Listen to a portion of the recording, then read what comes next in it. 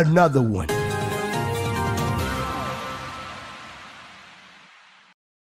How did you find your first QA automation role? I have worked 2 years as a manual QA tester, decided to switch to automation, completed a Java, Selenium, Appium, etc. course, and now I'm trying to find a first automation job. And it's very hard. I have seen literally zero trainee internship positions available. Almost every job advertisement for junior to middle requires 2+ years of strict automation experience on LinkedIn and other local job websites. Of course, I am familiar with, haha, they want you to be experienced to provide you some experience dilemma in IT, but honestly, it seems really extreme, particularly for this position. Has anyone else experienced this? How did you get through this? Any advice?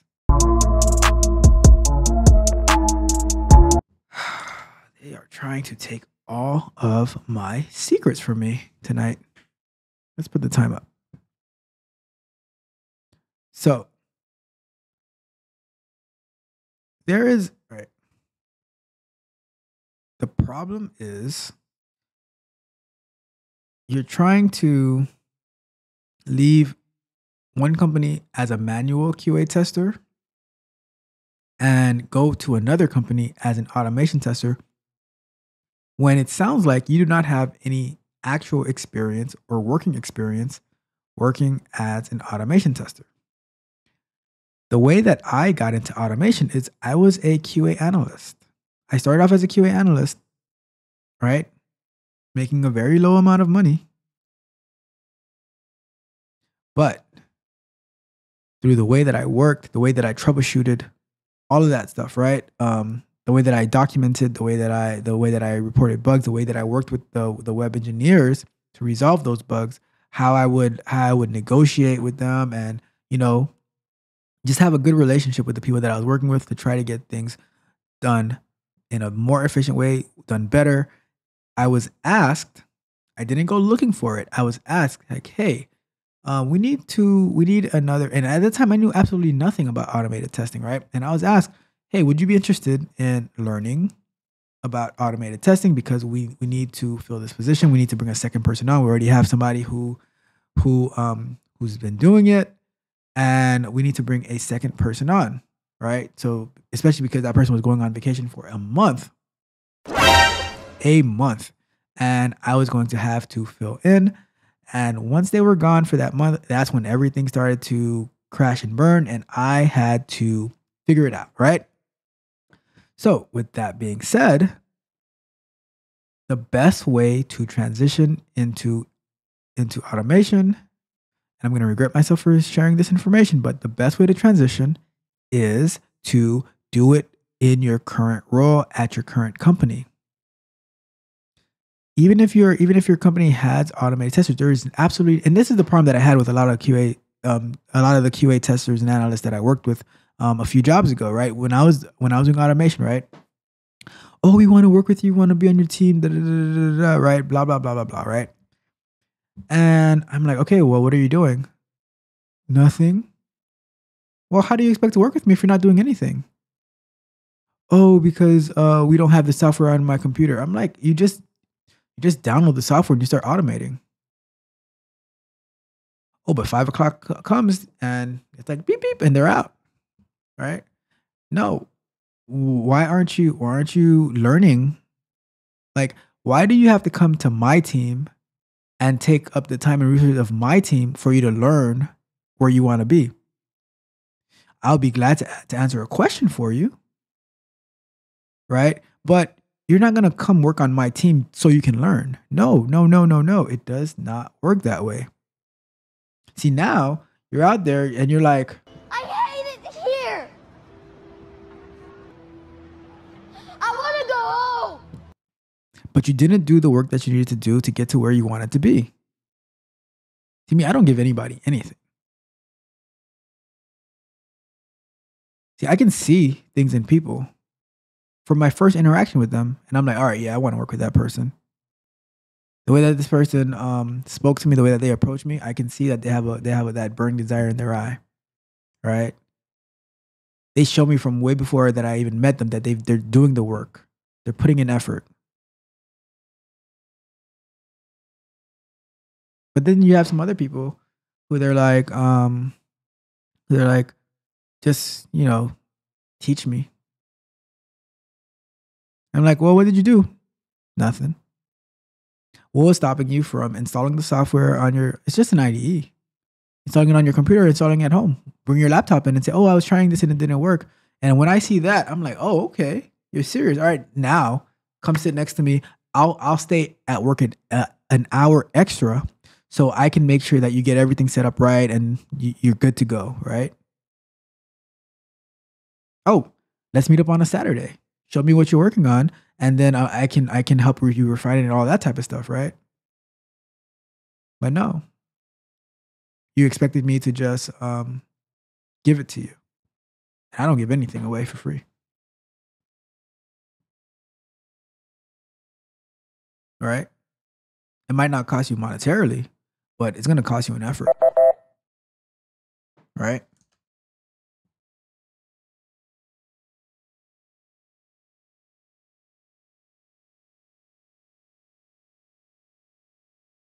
So the best way to do it for the company that you work for.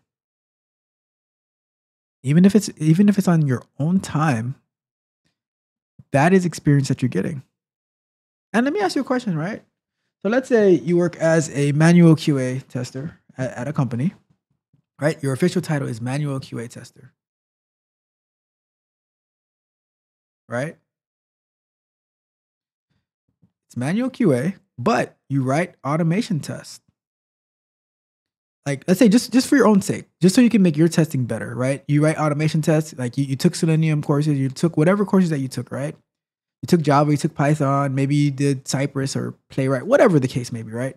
You took the courses. So now you write automation tests and you write them cleanly, you write them neatly. Let's say you follow the Tech Coach Ralph channel and you say, you know what, Tech Coach Ralph, can you do a code review for me, right? Do a pull request. And I'm like, oh, sure. And I break down your code. I'm like, okay, this can be done this way. This is good. This can be done better, blah, blah, blah, blah, blah, right? And now you make those adjustments and everything like that, and you apply it to your code, and now you have super clean code. You're being more efficient and everything like that, right? So now you can put on now you put on your resume, manual/automated tester at company ABC. So now and you list what you did on your resume, right? Although your title wasn't QA engineer at that company, but does that mean you can't put some type of QA engineer for that company? Because are you going to put? Here's a question for you guys when you're doing resumes. Do you put the title that you had at the company, or do you put the actual title of the job that you do? Right. So just because you're listed as a manual tester, right? But if you do automated testing and everything, you have a nice robust suite and everything like that, right? Are you going to put manual tester? Or are you going to put QA engineer or automated tester, whatever title you come up with, right? Which one are you going to put? And that's what I call doing the work to be where you want to be. Right? So that's that question. I think that we strategize incorrectly, and we put ourselves behind the eight ball by not properly maneuvering. All right. So if you left your current company and now you're stuck trying to find another job, then that's going to be tough. It's hard out there, especially for entry level, right? Especially for entry level, it is tough right now. Because especially like with the rise of all these boot camps and stuff like that. Because before people would go to college and then they would study some type of they would get into QA somehow, right? There's not QA offered in college per se, but they would go to college and somehow they would end up in QA, right? But now with the rise of these boot camps that are promising you like $90K to do manual testing, that simply doesn't exist. Like I'm gonna break it to you the hard way. That doesn't exist. A lot of money doing manual testing, it does not exist. Unless you're doing some type of manual testing in some crazy domain, right? But then even as entry level, like for you to get that position, like for you to get that position in this crazy domain, this niche domain, they would have hired you like at a long time ago, and you would have been in that company for a long time, right? And that's how you would have gotten up to a lot of money, you know.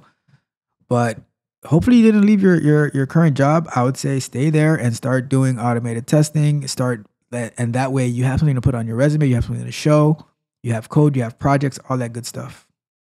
All right. So that is how we see that question.